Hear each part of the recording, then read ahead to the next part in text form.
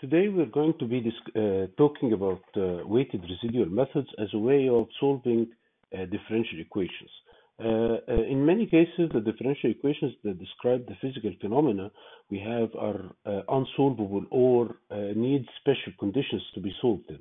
However, weighted residual methods expands our horizons and enables us to solve differential equations under different conditions and in different cases in an approximate way that usually produces accurate results. So in our lecture today, we're going to talk about different approximate methods, introduce them very quickly. Then we're going to focus on the weighted residual methods and how to extract the linear equations or the system of equations that should be solved for some unknowns, resulting in an approximate solution that satisfies our needs for that problem. Let's just start now by talking about the approximate solutions. We have two main categories of approximate solutions of differential equations, namely discrete coordinate methods and distributed coordinate methods.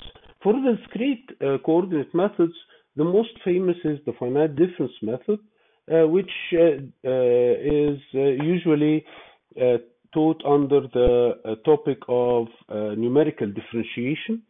It's a very powerful and simple method.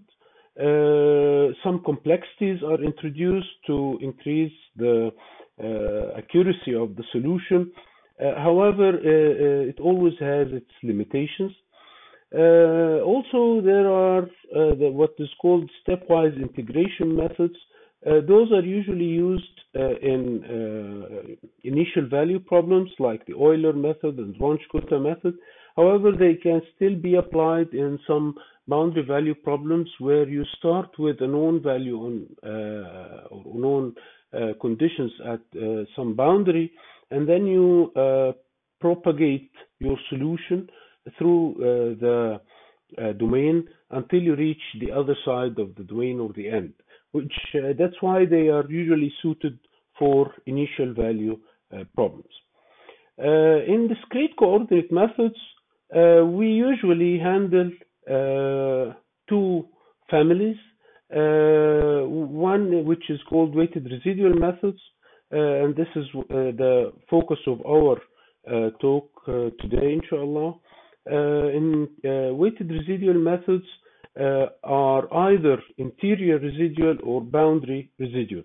The most famous of the boundary residual method is the boundary element method. It's a very, very powerful numerical method. However, it has a small drawback, which is it needs some heavy mathematics, but it results in a very accurate result. The interior residual methods, which we are going to be talking about today, are collocation methods, Galerkin method, subdomain method, and from these we can derive the finite element model.